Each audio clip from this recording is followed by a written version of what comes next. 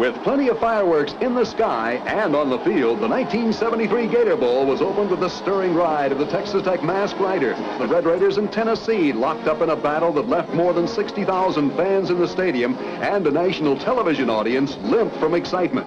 When it was all over, the Raiders were on top with a 28-19 win over the Volunteers. It was truly a great victory for Coach Jim Carlin's men. They closed out the year with an 11-1 record. Quarterback Joe Barnes, who capped a magnificent career at Tech with an outstanding performance, was named the game's most valuable player. And the Raider fans are happy about that one.